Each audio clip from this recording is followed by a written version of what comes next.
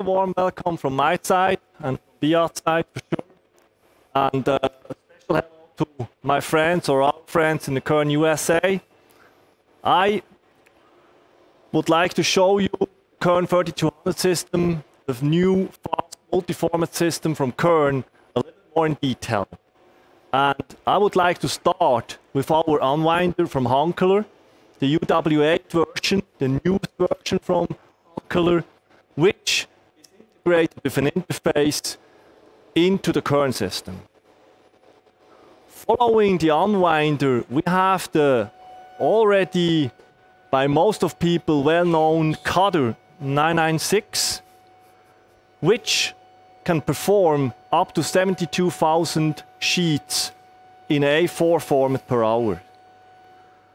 Also, the Cutter is able to run 3.5 to 18-inch format and up to 180 gram paper. Last but not least, the Cutter is also able to process logical and unlogical printed work. Hello from my side as well. My special hello goes to Japan. The 996 brings advanced features when it comes to white paper processing. What does that mean? If you process a job, it can happen that there's a white paper zone either in a job or between the jobs. Our 996 automatically detects the white paper zone and diverts this into the bin right at the cutter automatically.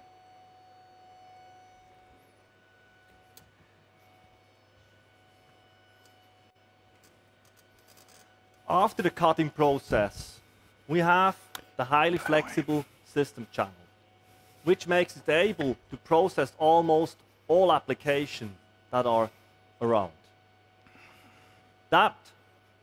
What makes it possible? It consists of a grouping table, which makes it possible to run and group from above or below. And by the way, all the stations I show you now can be open for simple access. After grouping, we have a 4-pocket folding unit, followed by a rotating table, which makes it possible to turn the documents right-hand side or left-hand side to make it possible to process in C4 or flat format. After that, we have the main grouping table. And last but not least, we have the possibility to turn over by 180 degrees the whole document group. As an example, from face up to face down, or vice versa.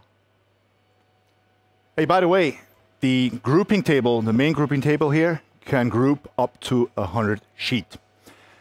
Another feature or highlight the system channel brings is the automatic adjustment. So let's say if you want to change an application, go from flat to 6x9, you have a different width of the documents. The system channel automatically adjusts that.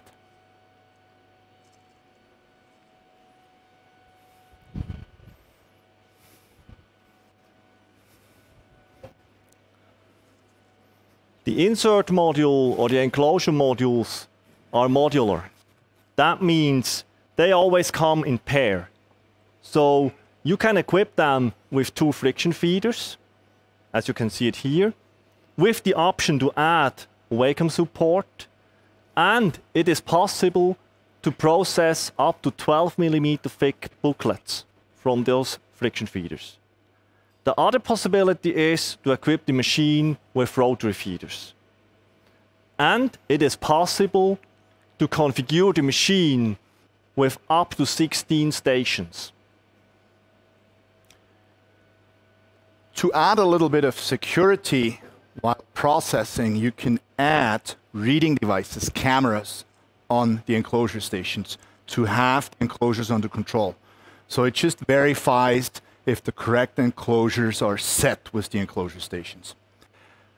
While talking about reading, we have different kind of reading capabilities The first one at the 996, the second one, as I just mentioned here, and the third one at the envelope stations. I'm able now to match the document against the enclosure, against the envelope. So if you run an application with personalized messages, personalized document, personalized enclosures, and personalized envelopes, then you can match that while reading. Another reading device is back here. This is the output reading. So we can match the input reading against the output reading. So what has been read at the input needs to be read at the output. So the same sequence, basically. Another scenario why we can use an output reading is just to read the code and see if the address is visible through the envelope window.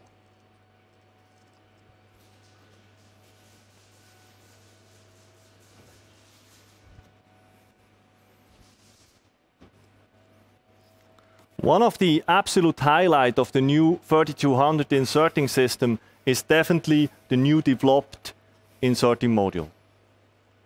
Especially the second optional configurable envelope hopper makes the machine more flexible and even faster for changeovers. In addition to all that, we have now the possibility to already divert envelopes in a bad quality just before the inserting process in that bin down here. The same we can do also for document groups up here. That's especially needed if you will run matching jobs as Beat just before mentioned. A last thing I would like to point out is also the inserting principle itself.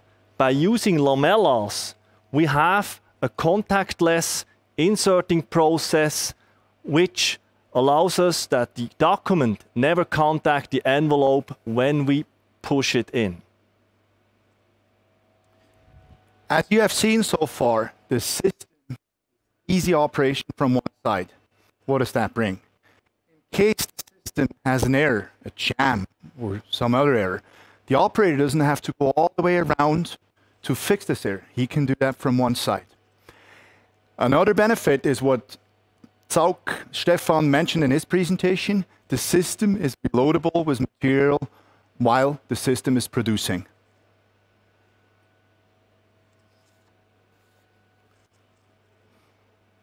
Finally, we come to the output section.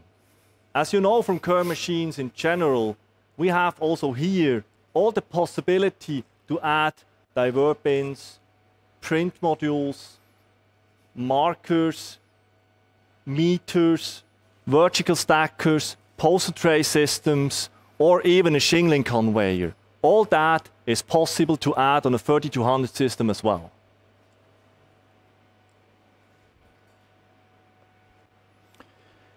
The system was built under two premises: preventive error handling and production efficiency. So we want to increase the production efficiency.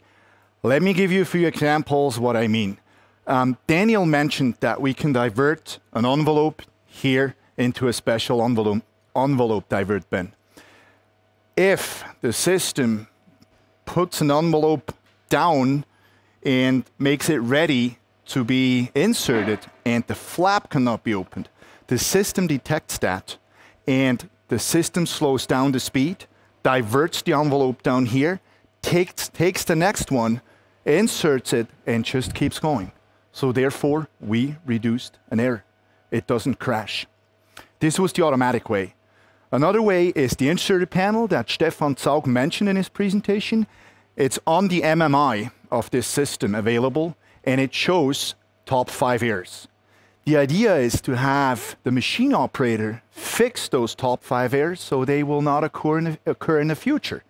So that means when I get there, fix, for instance, an enclosure pole that always keeps failing, it doesn't happen anymore. Preventive error handling. Increase efficiency.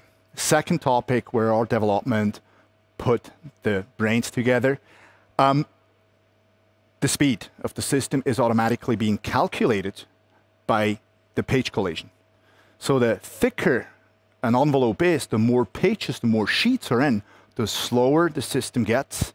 The thinner the page collation is, the faster the system is.